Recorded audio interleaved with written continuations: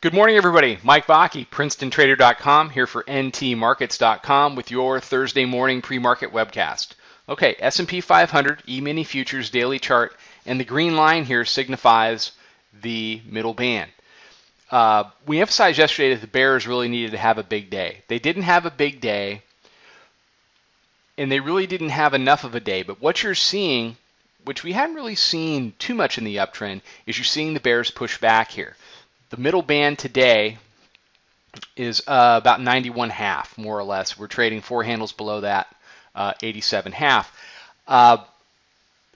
We may be in a situation for the next 2 to 3 days where we really battle on either side of the middle band before the market chooses what direction it wants to go in. For a long time, headed into the summer, this was clearly a future that wanted to trade above the middle band.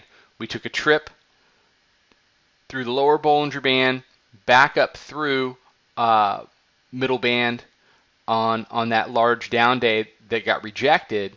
We spent the rest of the time above the band, but not with the kind of fervor that we have seen during the course of the uptrend. So we saw things flatten out and trade down from 2011, and we've done 23, 24 handles from there.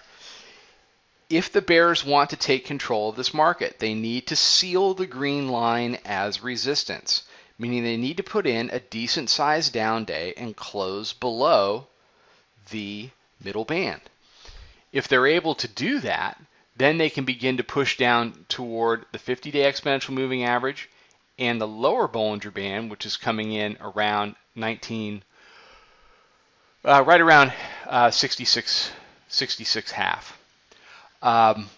So we're kind of in a two-sided decision type time for the market here, and you can see on the chart there that the bears are starting to push lower. They need to continue that through the regular session, and they need to close below the band. If that happens, then you're going to see people like me come off the fence, maybe cover some of those long trades that we always have because they always work, and start to do a little bit more from the short side and get a little bit more net short versus net long. So we'll have to see. Today should be a very interesting day. Okay, everybody have a good one. Follow us on Twitter at Princeton Trader. Check out the website, Princetontrader.com. Come check out the chat room. I'll be back tomorrow morning with another webcast. Trade 'em well.